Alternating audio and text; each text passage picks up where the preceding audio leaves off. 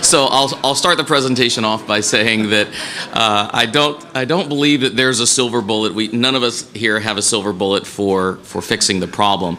I mean, there may be one actual solution to the entire problem, but I don't think it's ready to be activated again to fix the problem. So what I'd like to say is that I think that there's three critical factors to winning in cyber warfare, and I think that has to do with the capability, the intelligence, and the leadership.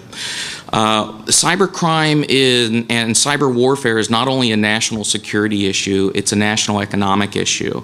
Our economy today is largely based on intellectual property, so we certainly have a lot to lose there. When we talk about capability, I'm talking about people, the training, and the equipment. I think we're incredibly fortunate in the United States with the resource pool that we have of people, but I think one of the things that we need to consider focusing on is having the ability, and this sounds like a lot what Skip's doing, is having the ability to identify those people that have the aptitude, because I think we'll all agree here, you can put people through the training, but not everybody's just going to get it. Not everybody's just going to take to this type of skill set. So we need to be able to identify those people with that aptitude and nurture that talent without regard to how they fit into the social structure. I've seen many brilliant people in cyber warfare, cyber crime, college dropouts, high school dropouts. But you know, in our government and our military, it's very difficult for us to fit them into our structure. Bill Gates said in his book, The Road Ahead, he asked the question, how many potential Einsteins has the world lost due to economics? Either somebody didn't go to college or dropped out. I've also heard of really highly talented people who innovate outside their current career track and are either squashed and subsequently that innovation is squashed, or their ideas are actually taken from them and passed off to someone in the right career track who could never really fully realize the potential of that innovation. And I think that that's something that we really have to look at. I also think, lastly, with the people, I think we have a great challenge in the military and in the federal government, at least, hanging on to those highly talented people. I see in the federal government we struggle with career paths and pay, and that is that our current career paths force great practitioners, great technicians out of doing what they do best. If they want to provide for their families, earn more money, they must move into management. And you know, they're kind of capped. I don't think that you find too many people over the GS-13 level that are allowed not to be in a management role. And I think in the cyber space that is a mistake because we will lose them. We're hemorrhaging them now. I think in the civilian agencies we've got to be able to get them up into the grades of 14 and 15s, and even we have in the equivalent SES pay scale the SLs and STs to be able to hang on to those talents. And same in the military. I was talking with Skip, and he was saying that they were promoting people all the way up through Chief Master Sergeant and Colonel, I think full bird Colonel. So I think that's great. With respect to intelligence, I think we always will need better cyber intelligence. There are no borders in cyberspace, so we need a global view on what's happening in cyberspace. And we don't just need a national view. That's what I wanted to stress. In cyberspace, there's no borders, so we have to have that global picture of who's being attacked, who's being probed, who's being infiltrated.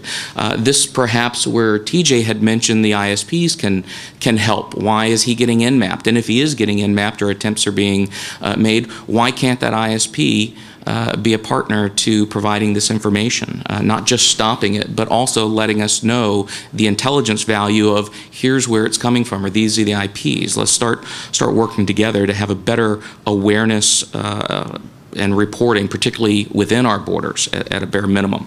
Of course, the problem is when you start talking about intelligence, I don't feel that there are enough incentives for victims in the private sector to share information about their probes, their attacks, their infiltrations. It's contrary in the privacy sector.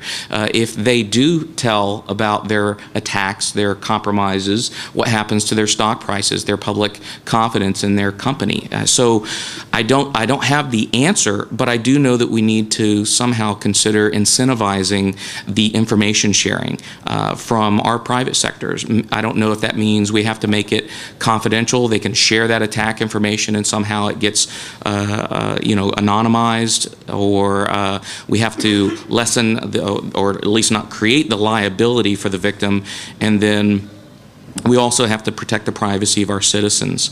We also have to, at the same time, incentivize the appropriate spending by companies, because you don't want your company to be spending $1 million in security, but your competitor is spending absolutely nothing on security. So we have to incentivize private sector to protect themselves appropriately, and then when they do get attacked, get some of that sharing.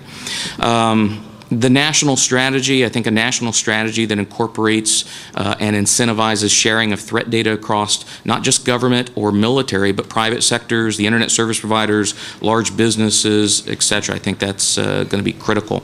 And I'll speed up there. Leadership, command and control. That's, I also want to say in this highly technical field, I love sitting next to people like the doctor here, because this is a guy that grew up as a cyber practitioner. He's not a leader in the Army because he's just a darn good soldier and can kill people really fast. He's a leader because how good he is technically. I say that only because he keeps looking at me and I don't want him to.